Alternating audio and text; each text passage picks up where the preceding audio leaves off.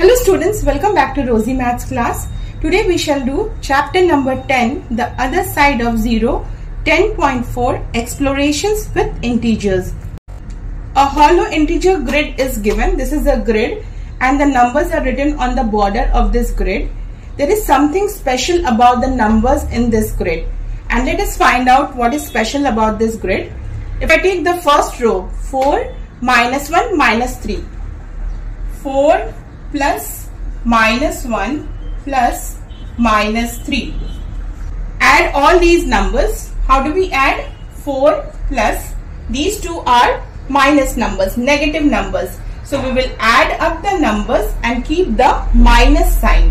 1 plus 3 is 4. So it's minus 4.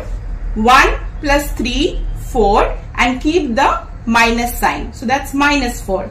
4 plus minus 4 is equal to 0. So when I add up all the three numbers, I get a 0. Now we will check the bottom row. Minus 1 plus minus 1 plus 2. Minus 1 will become minus 2. Same sign, see, minus, minus. So add up the numbers 1 plus 1, 2, and then keep the minus sign. Plus 2. Minus 2 plus 2 is equal to 0. Again we get a 0. Now we will check the left column. 4 minus 3 minus 1. Add up all the numbers. 4 plus minus 3 plus minus 3. 4 plus minus sign. So add up these two numbers.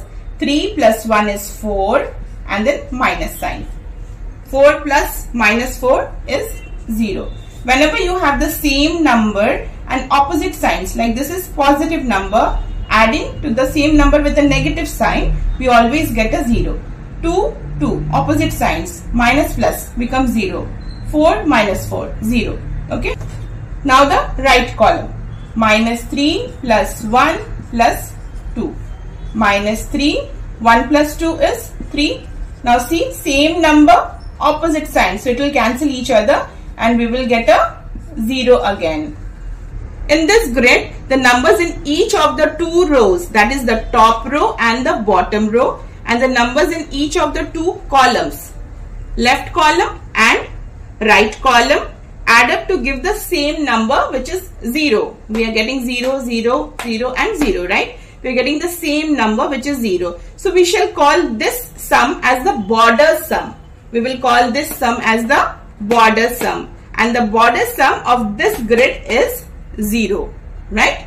The border sum of this grid is 0 because these numbers are on the border. This is hollow, there is nothing here. So this is the border, right? So we call this border sum. In our next video, we will do the next grid, which is given as a question of figure it out. Thank you.